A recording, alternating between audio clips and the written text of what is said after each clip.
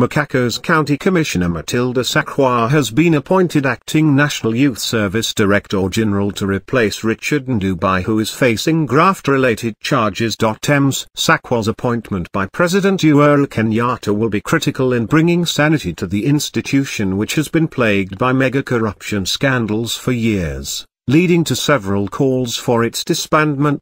The administrator, who is pursuing a PhD, holds a master's degree in development studies from the International Institute of Social Studies, Erasmus University Rotterdam in the Netherlands. She also has a postgraduate diploma in HIVDS from East Anglia University, UK, and another diploma in government reforms from Beijing, China, in addition to a certificate on strategic leadership from the Kenya School of Government. Ms. Sakwa has previously served as a district officer in Kangundo and in other areas before she was appointed the Machakos County Commissioner. She recently led a team of security officers in Machakos to impound a consignment of contraband sugar which was kept at a flour firm in Athi River.